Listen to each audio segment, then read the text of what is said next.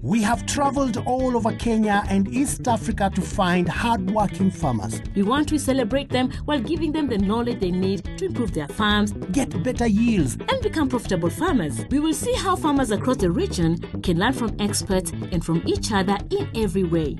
Join us and our experts on this journey and share their families' experiences as they make these changes. Karibu to the Shamba Shape Up Safari.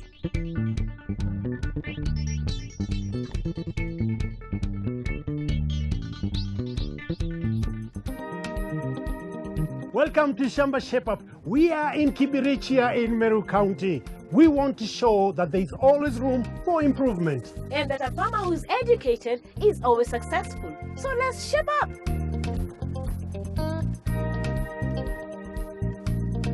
We are here to meet Nicholas. His mother is happy to have him manage her big shamba with help from some of the family members.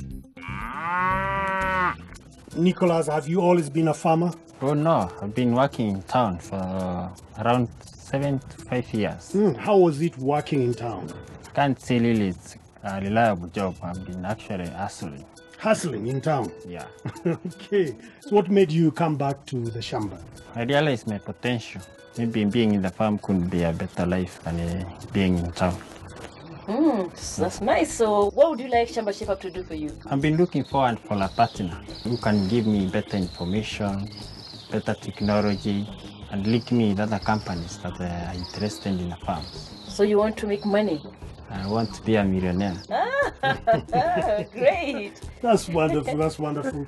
I know Shamba Shape Up is here. Yeah. And we'll work with you and see what you can do to make sure that you are shaped up.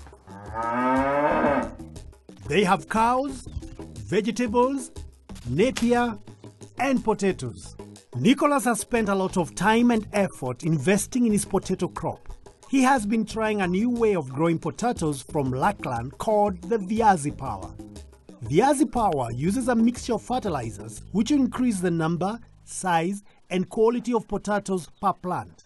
The first treatment is done at planting, where potato seeds are soaked in a planting mixture and planted with improved fertilizers.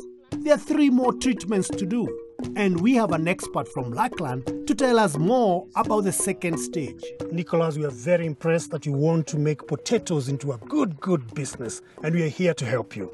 So Nicholas, I'd like to know, how have you been getting on with Viazi Power? This is my first time I try my best. I want to see forward that I achieve what my goals. Oh, you're trying your level best. Yeah. Very nice. Now, Simon, tell us, at what particular stage are Nicholas' potatoes right now? The potatoes now are the vegetative stage, which in Viazi Power we are terming as the 10-leaf stage, where we can start doing the 10-leaf foliar applications. Yeah. What is 10-leaf stage? Is the point where the potatoes have achieved 10 foliages, where they have the right sizes in terms of the surface area, and the stage where we can be able to apply the foliar for effective utilization. Yeah. So what does a farmer do first?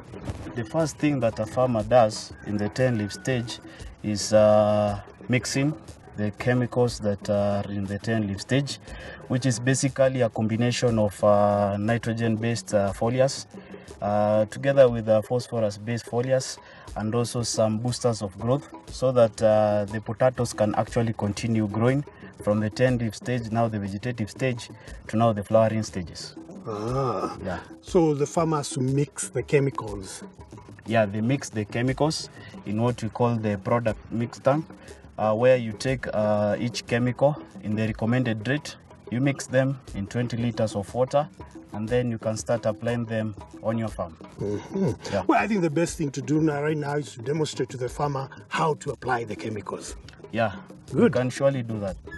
The 10-leaf stage is a foliar spray of a mixture of feeds, which come together in a box for each stage of the treatment. Make sure you wear protective gear when handling chemicals, and always read the instructions. Each pack from Lackland will have everything you need to spray half an acre of the 10-leaf stage. Enrich, Multi-N, NHK, Vitazine, Amcopest, and Maxi Boost. Mix well and carefully pour into a knapsack. Everything you need comes in one box. When spraying, wear a dust coat, gloves, masks, and goggles. Evenly spray the whole crop. 2 weeks after spraying, repeat the spray to give the potatoes the boost they need. The next stage of the Viazi Power method will be to spray a third and fourth foliar when the crop flowers, in order to get a bumper crop. Farmers have been getting 50 to 60 bags in half an acre using this method. Using the Viazi Power method, you can increase your potato yields by as much as double, and the potatoes will be of good quality and size.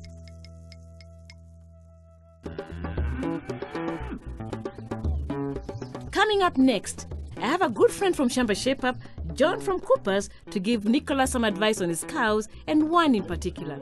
John, Nicholas here has many cows. And Marula here is in calf. Wow, Nicholas, congratulations in advance. Thank you. Yeah, it seems we're going to have you soon, yeah? And another new calf, huh? So, how do you clean up this place? Because I found the place is not so much clean, and that can become an issue. Actually, I clean once in a day. So, one thing is that the place where mostly for the in-calf cows, like these ones, like Marula, is always good to clean and clean well. Why? Because one, prevent diseases, prevent infections, and also keep away bacteria. And it's always good to cleanse very early in the morning and late in the evening, rather than do it in the midday. Because when you do it in the morning, you have cleaned up all the infections and all the bacteria that could have been there in the course of the overnight. And then in the evening, everything that could have come from the farm and has come to the shed is good to clean up in the evening, such that your cows will not have the cases of being infected. Mostly for Marula, who is already in calf, it's always good to keep it in the best place, the cleanest, because one, you are going to prevent what we call subclinical mastitis. Subclinical mastitis will not be visible now when it's already in calf. But the moment the cow is going to calf down, that's when you're going to find the cases of mastitis, thinking that it got infected at that time when it has just calved down. Unfortunately, it got infected when it was already in calf. And mastitis gets into the animal's system, not from the animal's body to the udder or to the teat, but it passes from the outside through the teat canal into the system of the udder. And that's why you get a lot of loss when your cow is going to calve down. So it's always good to clean up the place and disinfect it, because some of the bacteria and the microorganisms, they can be very much visible, and with only water you can't clean up everything. So it's always good you clean and you disinfect the place, and it's always good that for disinfection you do it after 7 days. So you just clean in the morning, in the evening, but on the 7th day you disinfect, because the Cooperside disinfectant is going to last for a long time of 7 days, and then after that your cows will be safe from now even to the time the cow is going to calve down. Yeah. So I think Naomi, you can help Nicholas to clean up the place and disinfect the place. Okay, I'm ready. Let's do it then. Make sure you sweep and wash the area twice every day and keep the floor clean and dry to stop diseases from spreading. Then remember to disinfect the area once every week. Mix 25 milliliters of Cooperside in 10 liters of water and use mixture to wash the shed. Cooperside is a disinfectant and is good for keeping cow sheds clean. You can also use it to clean chicken houses. So John, we've washed and disinfected the area. Yeah. Do you have any more advice you'd like to give Nicholas on the feed? So Mr. Nicholas, how do you prepare this? Well, it's very simple. I get my napier grass from the farm, oat straws from the farm, and the wheat straws from the store. Then use the shaft cutter. After that, I feed the animal directly. Directly? Yeah. So Nicholas, when I look upon your feed, is that you get napier grass directly from the Shamba. It's recommendable every time you get the green matter from your Shamba, could be napier grass, oat, freshly cut from the Shamba, is advisable every time you put it somewhere for an overnight under the shade. It dries up, at least to lower the amount of water content in it, such that you can have a maximum dry matter intake in the animal's body when you're going to feed on it. Secondly, Nicholas, the mixture between your succulent or your fresh feed against your dry feed, which is your wheat straw, it is recommendable to be 50%, 50%. I can see this one is around 75% and only some few wheat straws. So it's recommendable the freshly cut or the succulent feed from the Shamba, you mix it in terms of 50%, and that will be good because they're going to have maximum intake of dry matter in the animal's body the moment it feeds on that feed.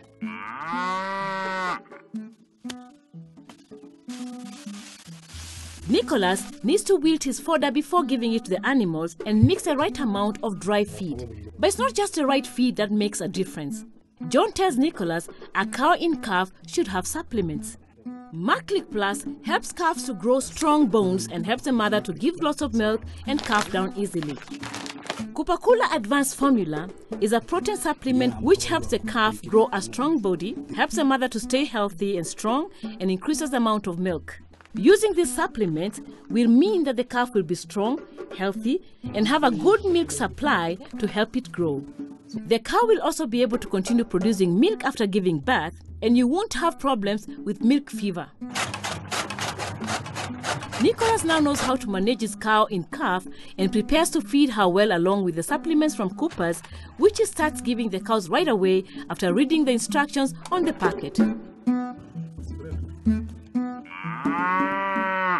Coming up, after a soil test, Nicholas gets expert advice on top dressing and learns how he can manage his business records to get better profits. To receive all Shamba Shape-Up leaflets, SMS the word ALL with your name and address to 30606. If you'd like to receive just a leaflet for this farm, SMS farmer, that's the name of the farmer, with your name and address to 30606.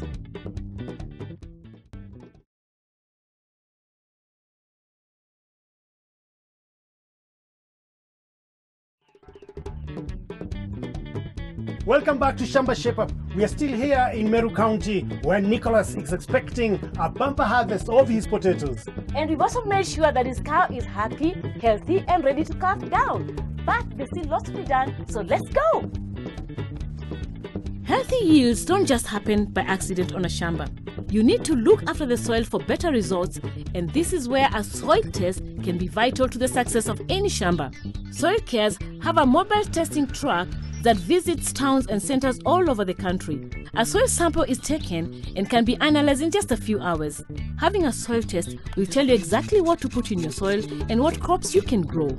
Paul from Meru Fertilizer is here to give us some advice. First of all, tell us, how important is a soil test? Mr. Nicholas, have you ever done a soil test? Not really before. I've just had one. So, this soil test will be the first soil test he has ever done. Bwana Nicholas, once you do your soil test, you actually get the actual amount of nutrients that are in the soil, such that you use the correct amount of fertilizer for your crop. That is, you'll not have gone any loss. What do you mean? Because I've been using fertilizers before. You've been using fertilizers before, but you have not been having the actual reason as to why you use that fertilizer. So whenever you do your soil testing, you usually know the exact fertilizer that is required for your plant. So that is why it's important. It's very, very important. And secondly, so you'll know the quantity or the amount of that fertilizer that he'll be using for that plant. So you have the results now. We'd like to know what they are. We have the results here from Soil Care. And to start with, Mr. Nicholas, your soil is quite acidic.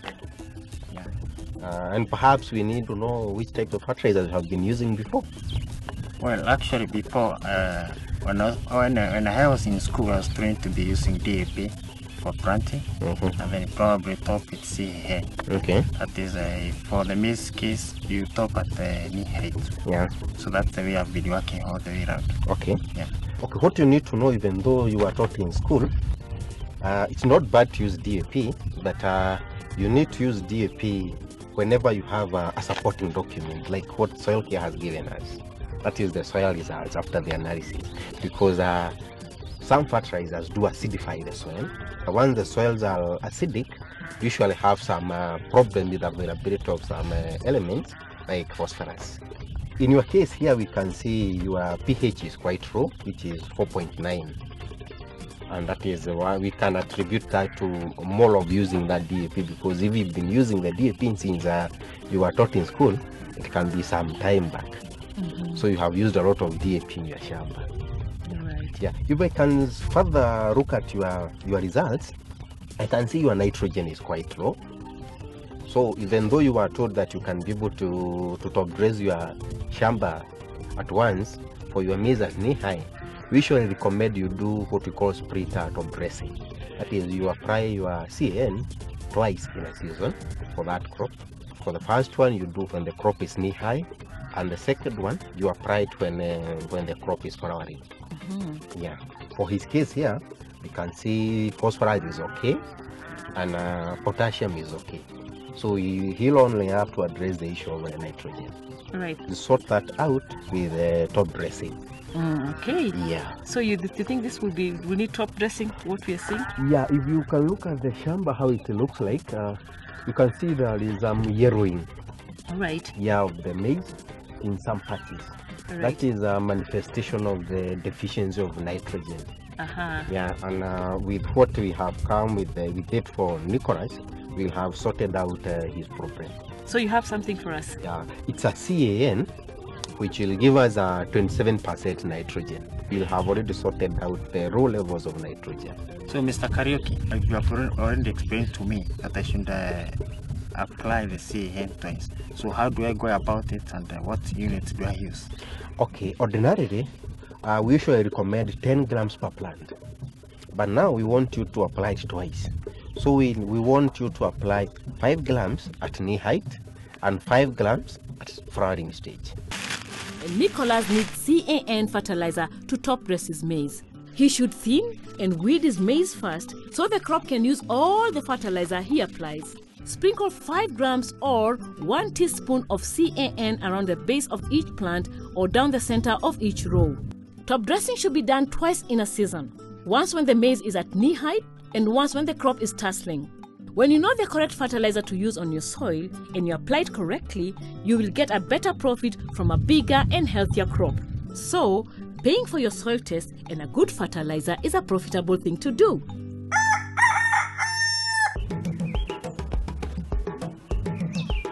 With the help from our experts, we are making sure Nicholas will have a successful business.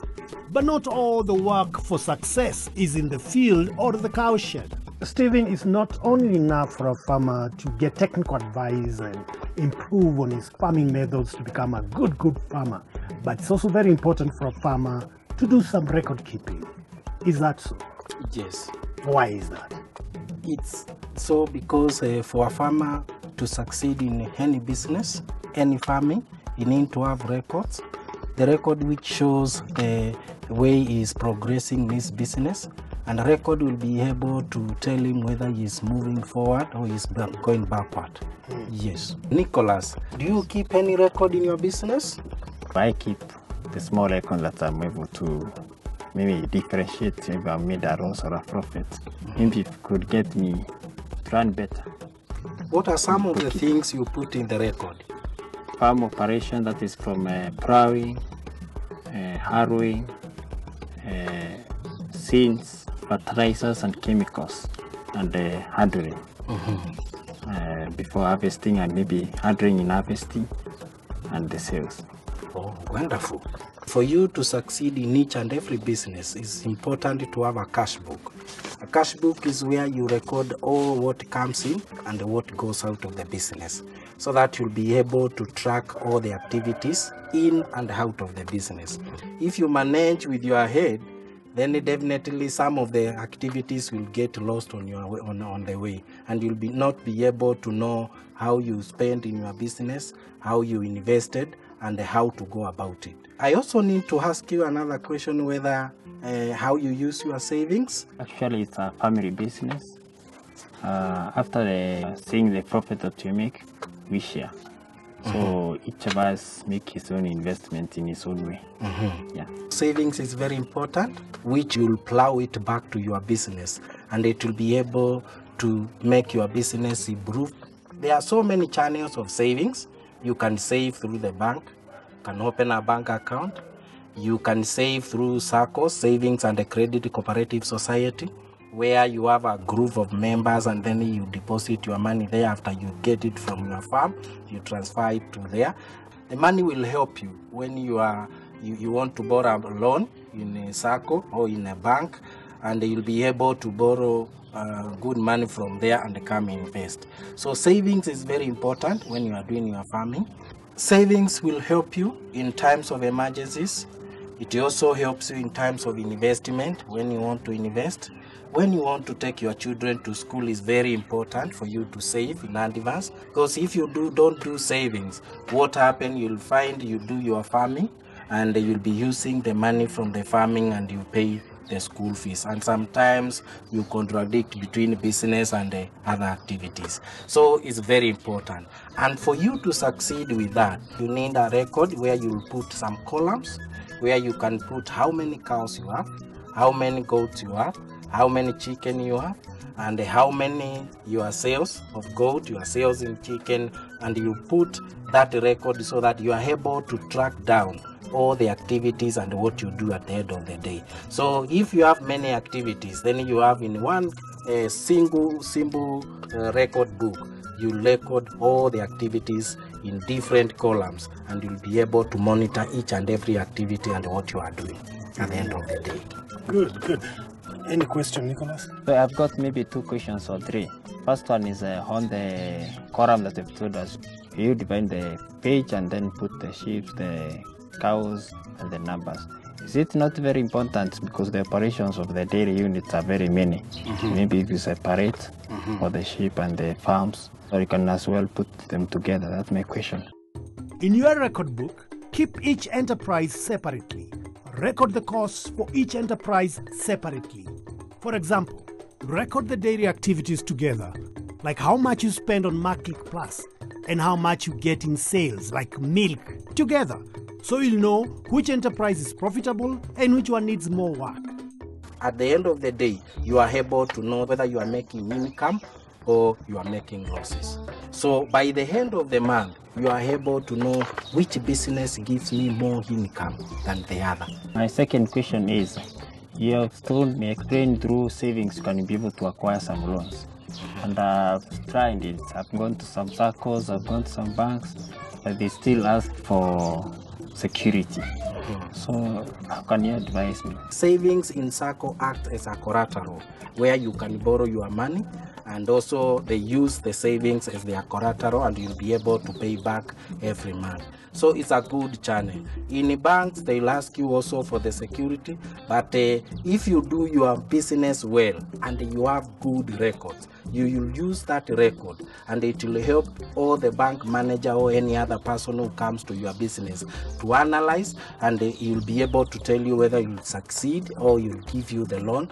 And the most important thing is to have a good record where if you save in a bank, you are able to demonstrate your cash flow, the way it's flowing. And I believe if you do that, any bank, any SACCO will be able to give you finance to start your business. We know Nicholas has learned so much to make the Shamba into a better business. He can use the records he makes to get loans from the bank to improve the farm and make more money. And most importantly, his mother is very happy that his management will improve. Good luck, Nicholas.